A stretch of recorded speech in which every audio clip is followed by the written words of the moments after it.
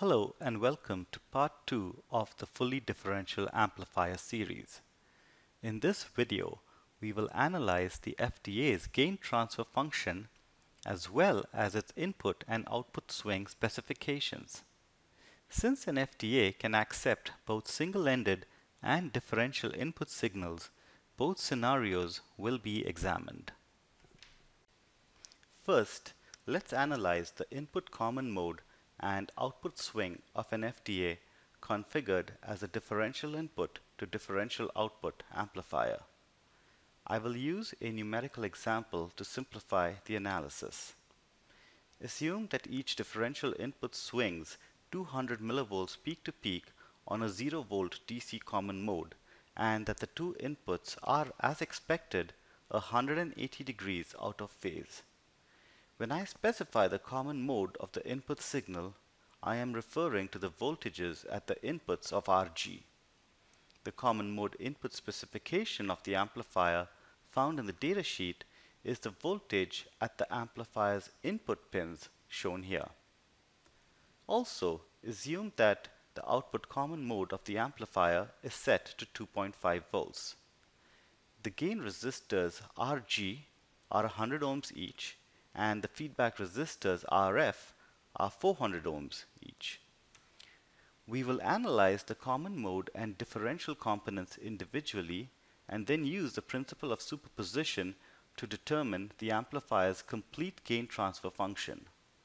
First, let's look at the common mode component at the input and output. To determine the amplifier's input common mode, use Kirchhoff's current law at either of the amplifier's input nodes. The equation is shown here. Solve the equation to determine the amplifier's input common mode, or Vn_Cm. The input signal's common mode voltage was previously defined as 0 volts as shown here. By definition, each output of the amplifier is level shifted by the VOCM voltage, which in this case is 2.5 volts. Finally, substituting the values of RF and RG into the equation and solving for Vn_Cm results in an input common mode voltage of 0.5 volts. A closer observation of the final equation will reveal that the feedback and gain resistors form a resistive divider network between the amplifier's outputs and the signal inputs, with the amplifier's input pins at the center of each resistor divider. The FDA's differential signal response is evaluated next. The input signal, the output common mode, and the feedback and gain resistors are unchanged from the previous slide. A detailed mathematical derivation of the differential gain of the FDA is shown here. Equations 1 and 2 are derived by performing KCL at the amplifier's input pins on both halves respectively. The final simplified equation reveals that for an FDA configured with differential inputs and outputs, the differential signal gain is the ratio of the feedback and gain resistors. Look closely at equation 3. And you will notice that each half of the FDA acts as a single-ended op-amp in an inverting configuration. When substituting the individual halves of equation 3 back into either equation 1 or equation 2, the two terms in the numerator will cancel and the amplifier's input common mode becomes 0. This result shows that the FDA's input common mode is purely a DC voltage as shown on the previous slide and does not depend on the magnitude of the differential signal. Now that we have studied the differential and common mode behavior separately, we can use superposition to determine the signal swing at the input and output. First, let's perform the output analysis. We know that the two outputs are offset by the 2.5 volt common mode set by VOCM and that each half of the amplifier has an inverting gain of 4. Each output of the amplifier would therefore be an 800 millivolt peak-to-peak differential signal level shifted by the 2.5 volt DC common mode as shown here. The FDA in this configuration is fully balanced and can be simplified and modeled as two inverting amplifiers split across the middle as shown here. Similar to a single-ended inverting amplifier, the input common mode will only have a DC component and no AC component. As discussed earlier, the DC voltage at the input is fixed by the RF and RG resistor divider network and is 0.5 volts in this example. It is important to realize that the signal source is driving a 200 ohm differential load formed by the series combination of the two RG resistors. In a practical application, the previous driver stage may be another amplifier, so it is vital to ensure that the amplifier is able to drive the 200 ohm load without distorting the signal. Let us now analyze the input common mode and output swing of an FDA configured as a single-ended input to differential output amplifier. The circuit configuration is shown here. Notice that only one half of the FDA is driven by a signal source while the other non-driven side is connected to ground. The signal-driven half of the FDA should have the same common mode DC offset as the non-driven side. Otherwise, the FDA will amplify the difference in common modes as a differential output offset voltage. In instances where the signal-driven side has a common mode other than ground, the non-driven side should be driven by a low output impedance wideband DC source. A common solution to this problem is to use an op-amp whose bandwidth is similar to that of the FDA being driven. Alternatively, the signal could also be AC coupled by the use of DC blocking capacitors in series with RG. The same input and output conditions as well as resistor configuration used in the previous example will be repeated here.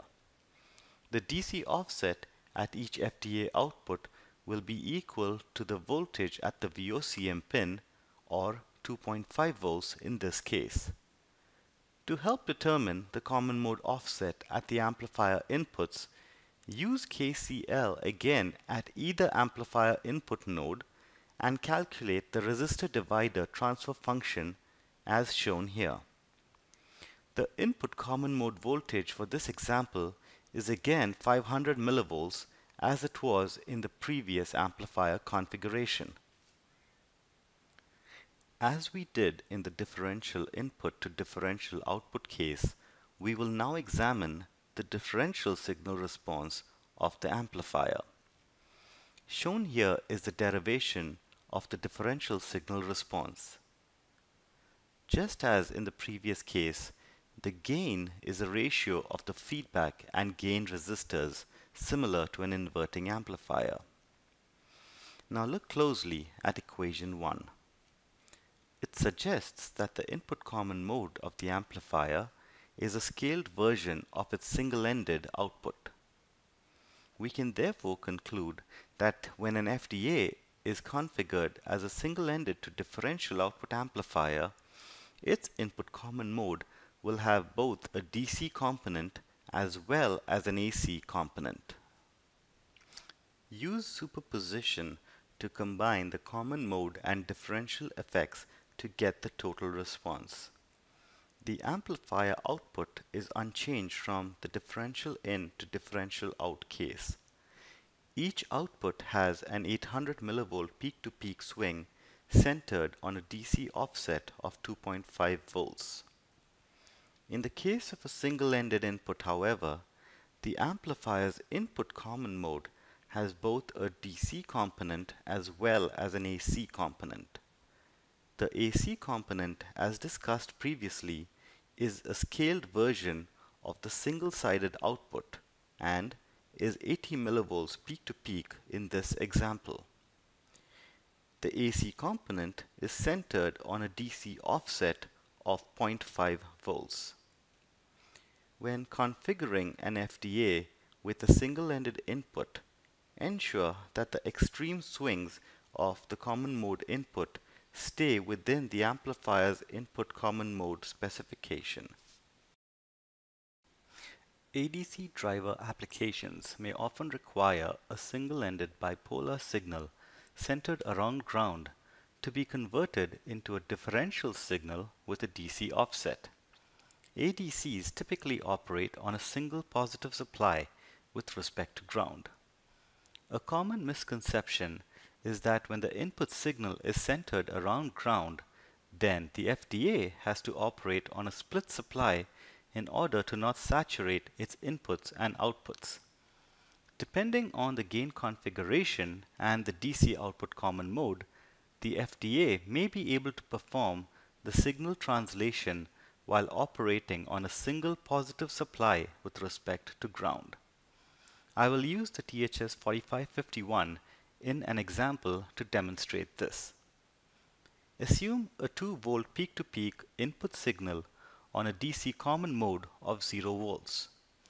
Also, assume that the FDA is configured in a gain of 1 with the supplies at 3.3 volts and ground.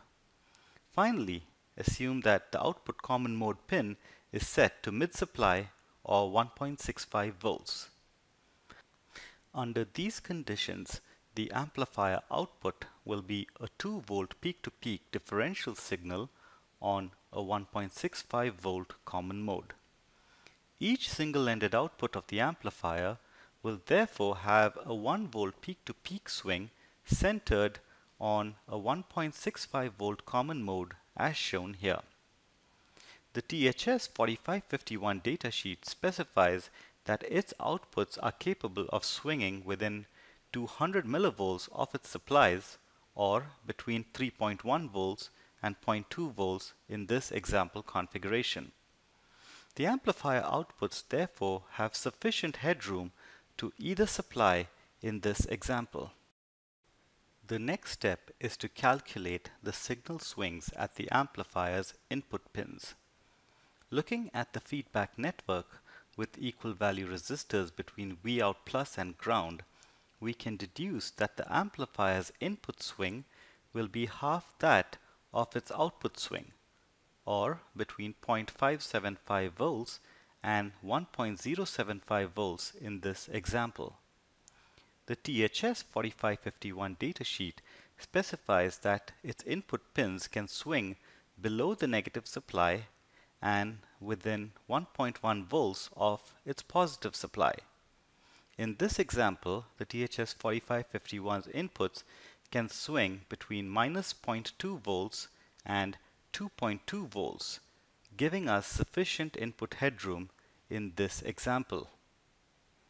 Therefore, an FDA on single-sided supplies can be configured as an interface between a single supply ADC and a bipolar input signal.